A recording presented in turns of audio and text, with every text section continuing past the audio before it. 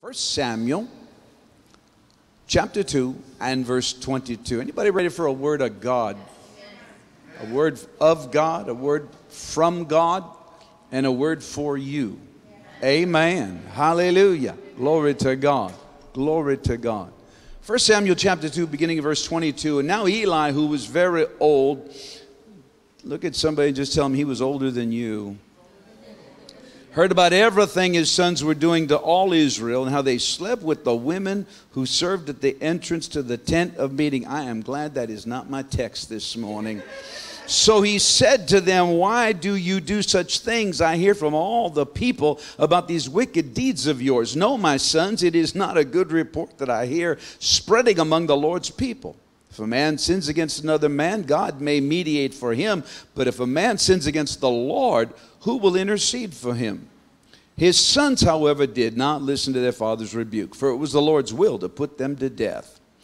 And the boy Samuel continued to grow in stature and in favor with the Lord and with men. God, we pray that you will set your blessing upon your word this morning by your Spirit. For your glory, we ask it in the name of Jesus. Everybody said amen and amen and amen. Turn to somebody just before you're seated and just tell them there's another key to favor.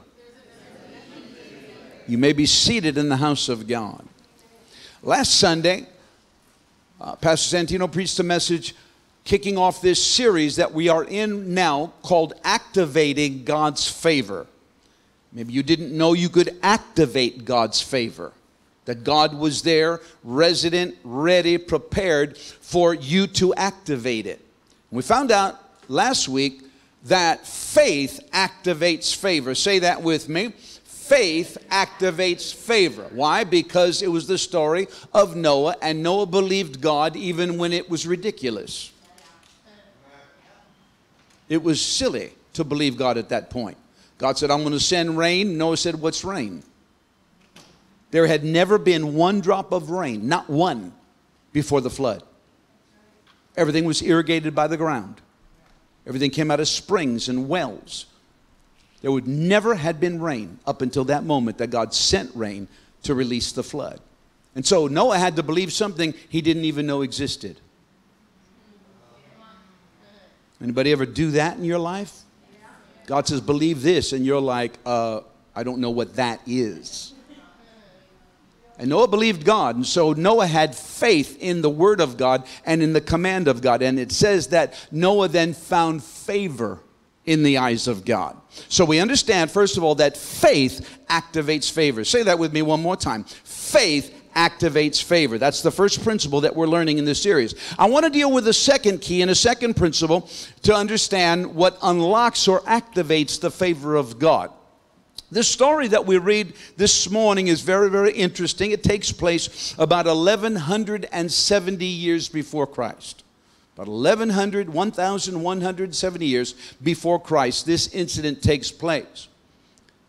When you begin to read the opening chapters of 1 Samuel, you begin to be aware of something that's very, very apparent, and it glares at you in its understanding, and that is this, that the Israelites were both leaderless and they were disconnected from God.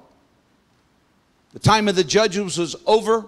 Samuel is going to assume a place of leadership. He will be considered to be the last judge of Israel. But at this point in time, this is a crisis moment. Israel doesn't have leadership.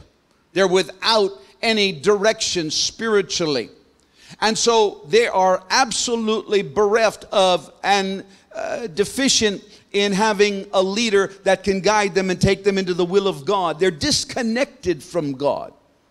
The closest thing they have to a national leader here is Eli.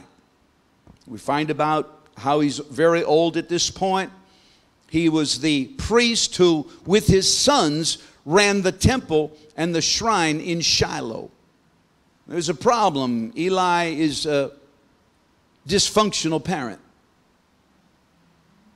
He's a lax parent. He lets his kids get away with anything. Lets them run the church however they want to run it. And they're running amok in the church. mucking up the place, doing everything we just read about. And I said, I'm glad that's not my text this morning. As a result, what happens? God is displeased with Eli, he's displeased with the sons, and he's displeased with what's going on in the church and within the temple and within the nation. And so it is clear here that he says, I'm going to put them to death. It's my will to put them to death. They are marked by divine disfavor. How many of you know there is a difference between disfavor and favor? Disfavor means you get nothing. Disfavor means you get the backside of favor. You get the wrong side. You get the negative side. They're marked by disfavor because they don't serve God faithfully, and they don't serve God correctly.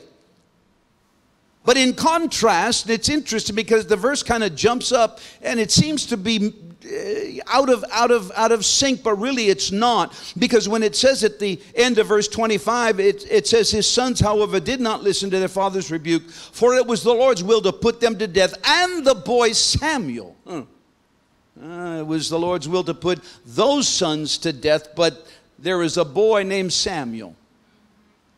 I thank God that there's always a Samuel somewhere that God has.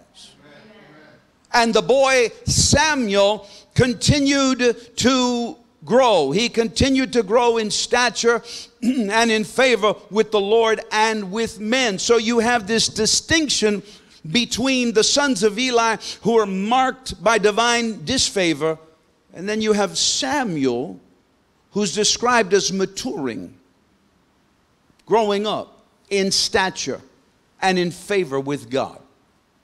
There's a clear difference. There's a clear differentiation. There's a clear distinction between these two. I'm glad that God always has a way of discerning between the two.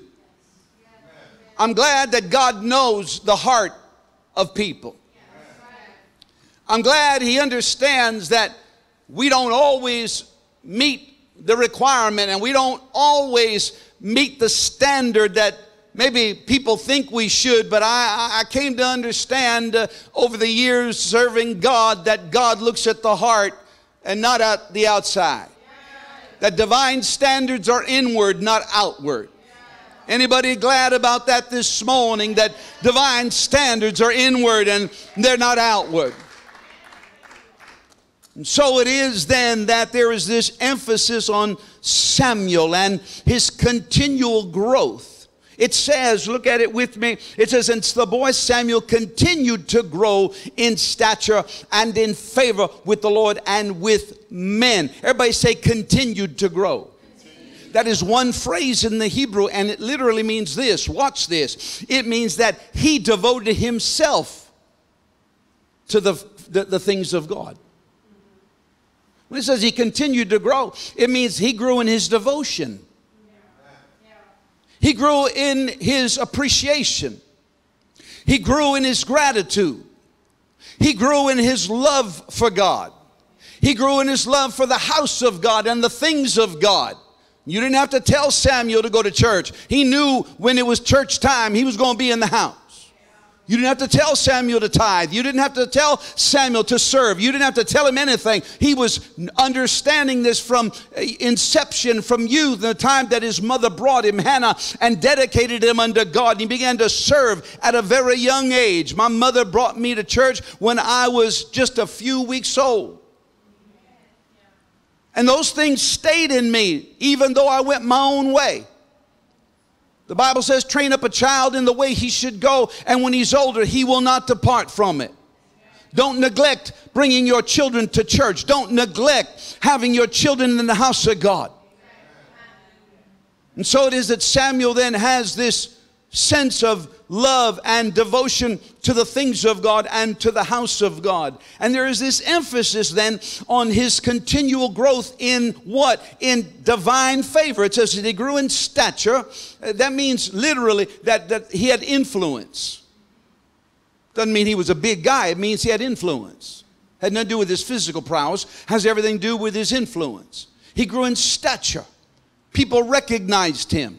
People understood that there was something different about him. People understood that there was a distinction that he had been allowed and enabled to make by the Spirit of God in and on his life, as God even called him from his childhood, as he heard the voice of God as a little boy. And he said, "Is that you, Eli?" And Eli said, "I didn't call you. Go back to bed." And God calls him 3 different times. And Eli tells him, the next time that God calls you, just say, "Here am I, Lord. Your servant is hearing you." If we could get to a place where every time God calls, we would just lift a hand, open a mouth, and with a heart of obedience just say, "Oh God, I'm here. Whatever you want to say, say it. Whatever you want to do, do it. Whatever you want to minister, minister. I will hear you and I will obey." Is there anybody in here who just has a little inkling of a desire to do what God asks you to do? If you are, say amen.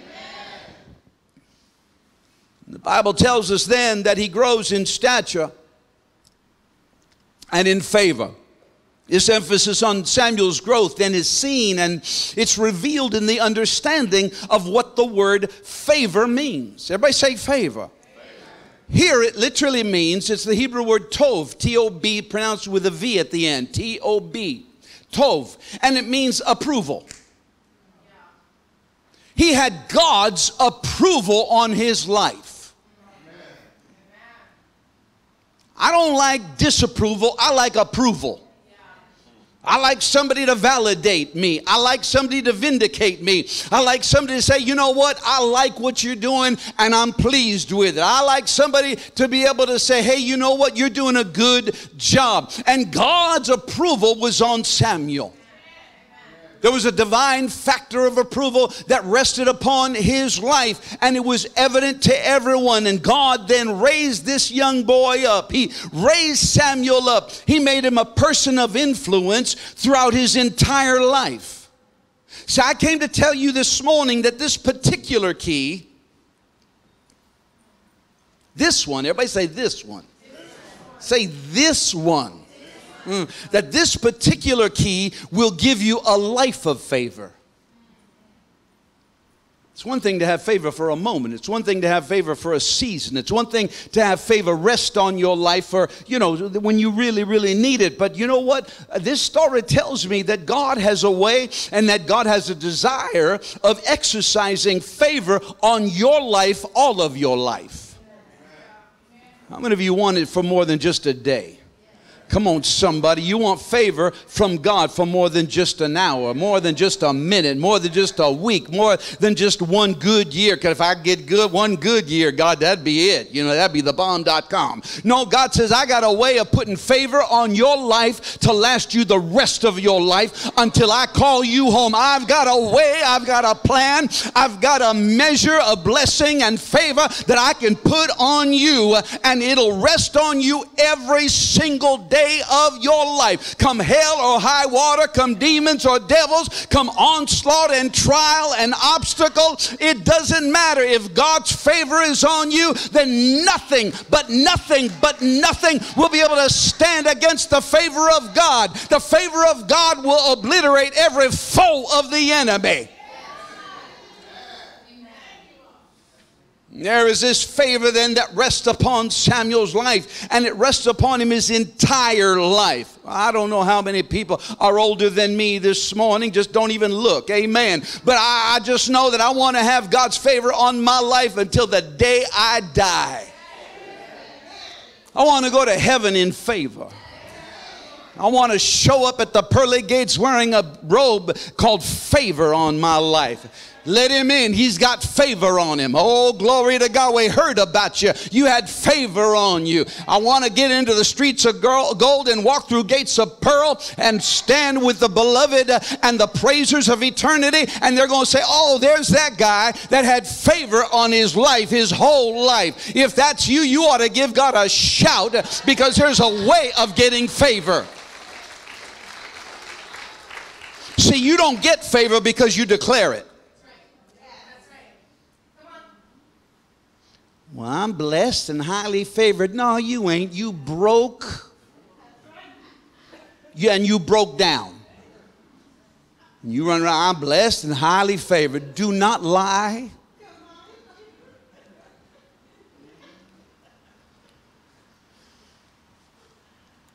You ain't blessed with favor because you say so.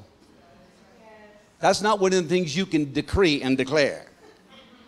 I decree and declare that I am blessed and highly favored. Go ahead. You keep doing that till Jesus comes. See how that work out for you. No, there is a way to have favor. See, with everything that God does, He has a way to do it. God does nothing by accident. God does nothing by coincidence. God does nothing by happenstance. He does nothing casually. Everything that He does is calculated, and it is formulated, and it is thought out way in advance. He doesn't have time to think about it. He doesn't have to say, gee, now how am I going to do this? He is the God of all gods. He is the God of total omniscience. He knows everything, has all the power to do what He decides to do, chooses to do. And if He decides to put favor on you, He will put favor on you when you line up with what the requirements are for receiving it. I can't get any help this morning. You were ready to shout with me, but when I said when you line up with the requirements to receive it, y'all went quiet on me. How many of you know God has a requirement for every single thing that He wants to do in our lives? If you seek me, you'll find me. You can't find God unless you seek God. And so there is this essence and this understanding of how do we find and how do we discover and how do we experience favor for all of our lives, as Samuel did. There is something here that as I looked at this and I said, you know, there has to be there has to be a key. There has to be a key. You know, there's a key in every word of God. There's a key that unlocks every mystery. There's a key that opens every door that's found in this word. And God wants you to have those keys. Jesus said, I give you the keys. You got to know which one to use. You ever use the wrong key, try to get into your house? I'll never forget it. When I was working in I was in Bible school way back in the day. Way back in the day. And I worked for the city of Santa Cruz in the grounds department. Yeah. And they gave me a ring of keys that was about as, you know, I mean, it was about that big. And I'd never memorized those keys, and I'd go through every single key trying to get into a certain door to open stuff up. God has given you keys, and He wants you to use them. And there is something in this word this morning that, as I ask God, then what is the key to divine favor on your life forever? God said, read Samuel's story. Because see, if you just read about the sons of Eli, you're going to get the wrong perspective if you just look at them. And it seems like Samuel just jumps up out of nowhere.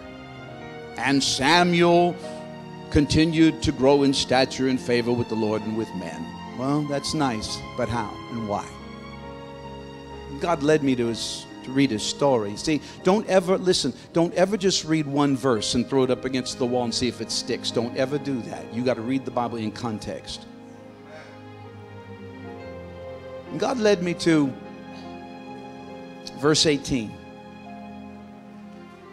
But Samuel was ministering before the Lord, a boy wearing a linen ephod. An ephod was a plate, much like the priests. It was a breastplate, and it had 12 different stones that were different colored, representing the 12 tribes of Israel. And Samuel had a little boy's version. It was linen, representing purity. Reminds me of when Pastor Santino was little. And I used to dress him just like me.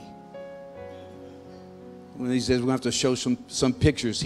I used to dress him, burgundy tie, white shirt, navy blue, double-breasted jacket, gray slacks, gray or burgundy shoes. And we'd walk out together. Look, mini me,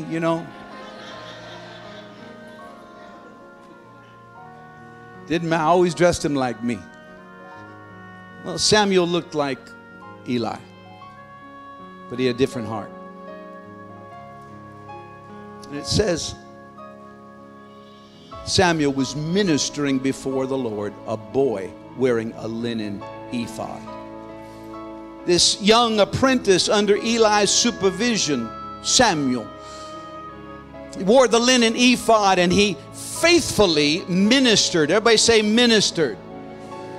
It doesn't mean he stood up in the temple and read the Torah. It doesn't mean that he pronounced benedictions, because he was not of age to do that. The word ministered there is very important because it means he served. He served. He served before the Lord. Some people want to get the blessing without serving. You can't have it. I'm sorry. I can't get no help in here this morning. I said some people want the blessing without serving. You cannot have it. It comes with a price.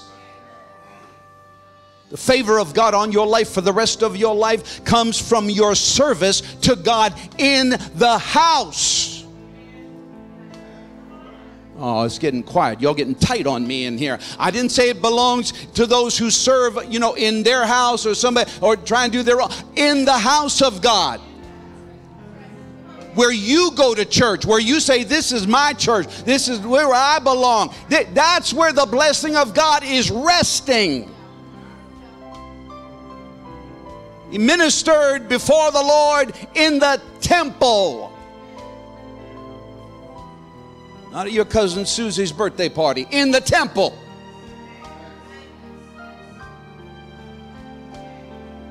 See, people say, well, I want the favor of God. Friend, you got to be faithful to get the favor of God for your life on the rest of your life. I'm sorry, I didn't make this up. It's here, it's clear. I didn't quote anything out of context. I didn't recreate a scripture. It is what it says. It says that he was he was ministering before the Lord, serving before the Lord, a boy wearing a linen ephod. Even as a child, he understood that it was important to serve God in the house of God. So we understand then that the decisive element in Samuel's experiencing the favor of God is found in his service.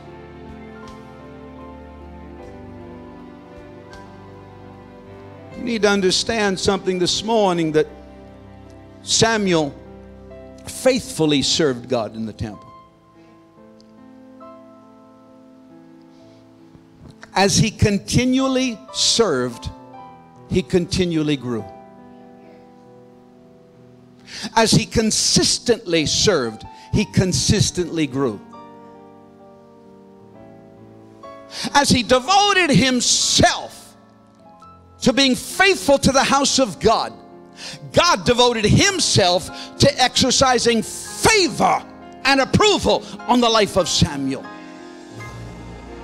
What's the upshot? What happened with all of that? Well, first of all, you need to understand that Samuel's service evoked and invoked a divine favor on his life.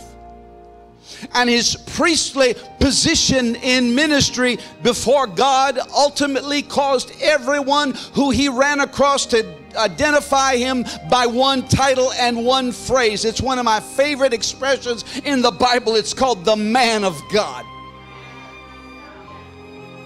It doesn't mean he was perfect. It doesn't mean that he didn't miss the mark. It doesn't mean that he didn't mess up every once in a while. What it means is that his heart was so devoted to God and to the house of God and to the things of God that there was an anointing that rested upon his life, so that when people saw him, they said, that's the man of God. For me, there is no greater title to have next to my name. I just want to be the man of God. I hope this morning there's somebody in here who says, I want to be a man of God. I want to be a woman of God. Well, just let me tell you this, that serving is a prelude to prominence, and serving is the foundation of favor. Samuel, as he grows in the favor of God, has a spiritual vision. And he has a keen ability to perceive the voice of God that was directly connected to his will to serve God. You see, if you want to hear God's voice, he'll speak to you. But he's not going to speak to you if you won't listen. And he won't speak to you unless he knows you're going to do what he tells you to do. God will never use his words and his breath without purpose.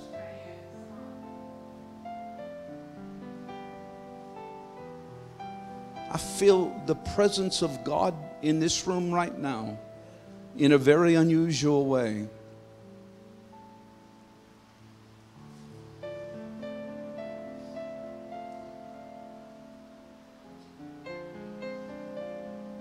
Oh my God.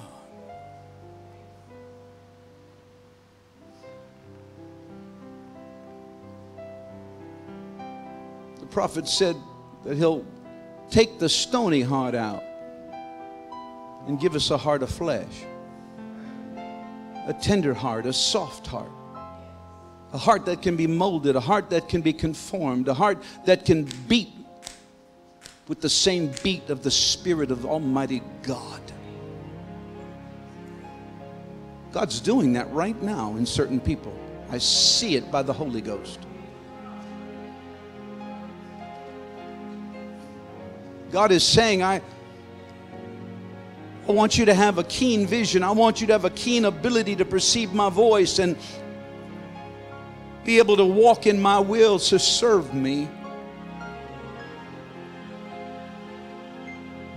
And as Samuel grew, and as he continued to devote himself to the house of God and the things of God, the Bible tells us that his word, that God's word in his mouth was made efficacious. What does that mean? It means it was effectual. It had power. And the Bible says that not one, watch this, not one of his words fell to the ground.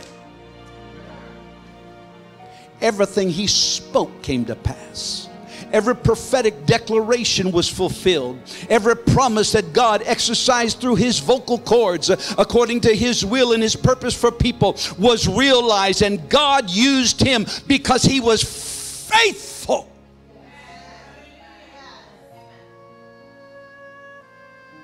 God used me.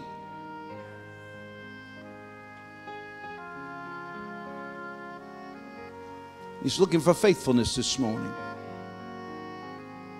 He's looking for faithful service. Your faithfulness will bring the favor of God on your life for the rest of your life. As long as you're faithful to God, he'll exercise favor.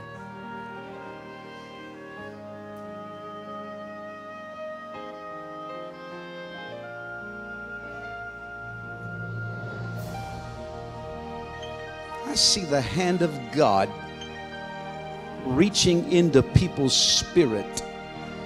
I see the hand of God reaching into people's inner being. I feel the hand and the presence of God that is moving even right now and tweaking things in you and saying, I want to conform you to my will and to my purpose and cause you to walk in my purposes and my will, my word for your life. Come on now, come, let me do it. Don't resist me. Don't fight me. I'm trying to get you to a place where I can exercise. I want to give you favor.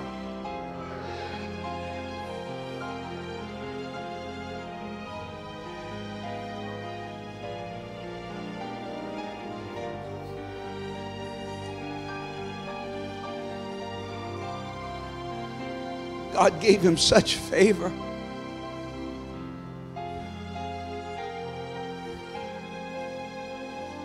that all of Israel, from kings to commoners, recognized the establishment of a new prophetic ministry.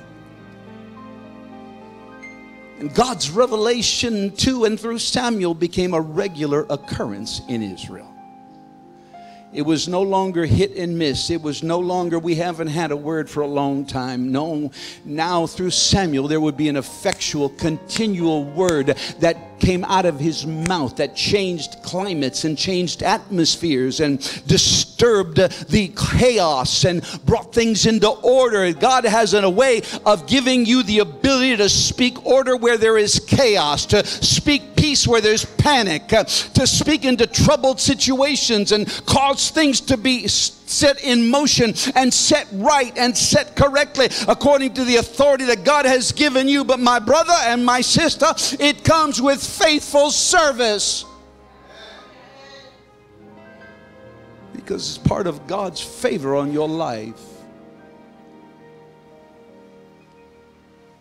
Samuel's seen as a prophetic light that overshadowed the priestly darkness. And he performed his work as a sacred charge from God. And he honored God in his heart. And he served him with his life.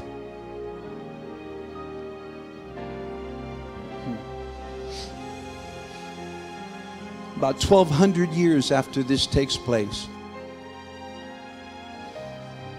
Stephen, the first martyr, stands before the Sanhedrin for preaching the word of God and being faithful. And they're going to kill him. But in his message, in his swan song, in his last utterance, he talks about the whole history of Israel, and he comes to David in Acts chapter 7. And Stephen says, and David enjoyed God's favor and asked that he might provide a dwelling place for the God of Jacob. The reason why David enjoyed God's favor is because he made God's house his priority.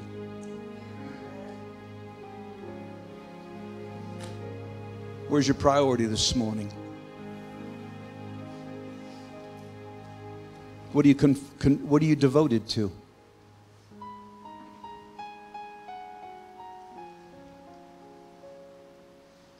How does your consecration reveal itself?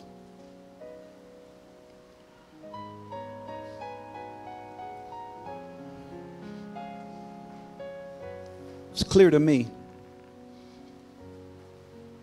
that the reason why Samuel had the favor of God on his life for the rest of his life, and read his story, you'll find out that he did until the very day he died, was because he was devoted to the serving of God's purposes in God's house.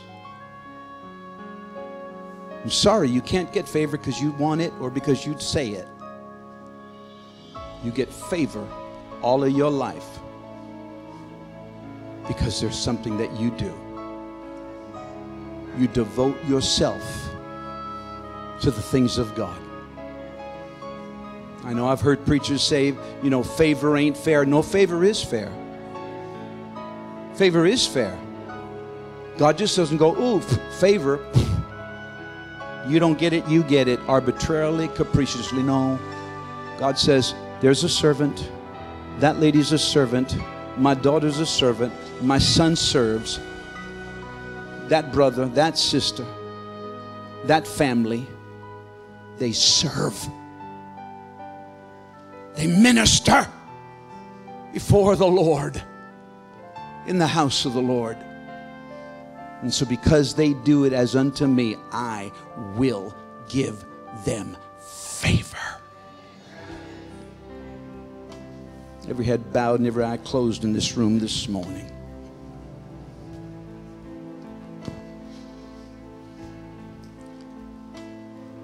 I've seen the hand of God touch people already. I've heard the rustling of the Spirit rush through this place and light and land on certain people. I've seen the finger of God pierce into the depth of a heart to conform that heart to His purposes. I've heard the Spirit of God talk to people throughout this message.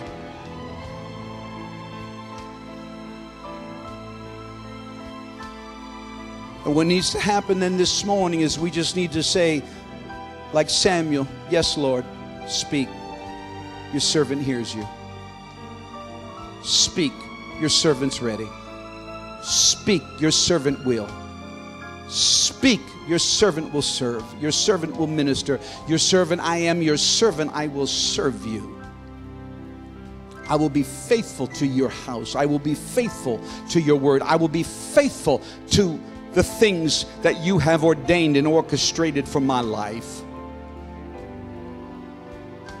God, realign my priorities. God, set my values in place. Make your place my priority. And the promise of favor will rest on me. If you can pray that prayer with any sense of sincerity, and I want you to stand to your feet right where you are and just say, today's my day. God, conform my heart. God, bring me to a place. I devote myself to hearing your word. I devote myself to following your will. I devote myself to what it is you have established for my life. God, I understand that this is first. This place is first. This house is first. Your will, your word, your work, your way is first. It must supersede everything else in my life. God said, you do it, and I will pour out so much favor on you. People will look at you and say, my God, how in the world did you end up where you are? Doors will open that were impossible. Opportunities will arise that could have never arisen any other way. People will bless you even though they don't want to. You'll have influence wherever you go. You speak a thing, it'll come to pass. Your words will be efficacious. They will not fall to the ground. But it starts here, in this place, this house. This is where it starts, friends. This is where it starts, my brother. This is where it starts, my sister. Not in some other church, not in some other venue, not in some other convention, not in some other conference. It starts here.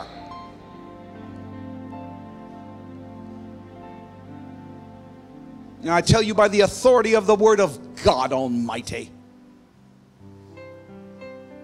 that God will lavishly, graciously, abundantly, overwhelmingly pour out favor on your life if you will serve him in his house with all of your life. If that's you, say yes and amen, Pastor. That's me. I'm going to do it by the Spirit of God Almighty. Now lift your hands. God, I thank you for your word. I thank you for your presence. I thank you for your power. I thank you for your purpose being exercised in the lives of your people even now. And God, I expect as the pastor of this church, I expect as your servant to see a change in people's lives. I expect to see a change in their giving. I expect to see a change in their attendance. I expect to see a change in their devotion, in their desire, in their commitment to serve you here. Because I preached your word, and your Spirit is doing the work. And I give you the praise for it now. And I speak favor over your people this morning. But for each one, and only each one, who will listen and do what you said. And so for those who will say yes to God this morning, I speak favor over you. In the name of Jesus the Christ, the Son of the living God.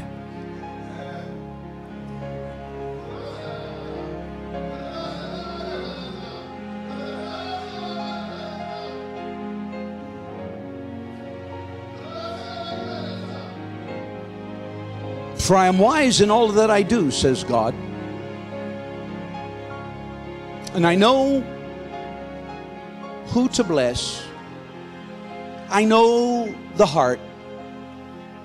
I see the sincerity. I see what others do not see. And so for you today, who have made a decision to be faithful to me, to my house, and to my work, and to my way, and to my will, I now release divine favor and approval on you by my Spirit, saith the Lord your God. Come on and praise Him one time.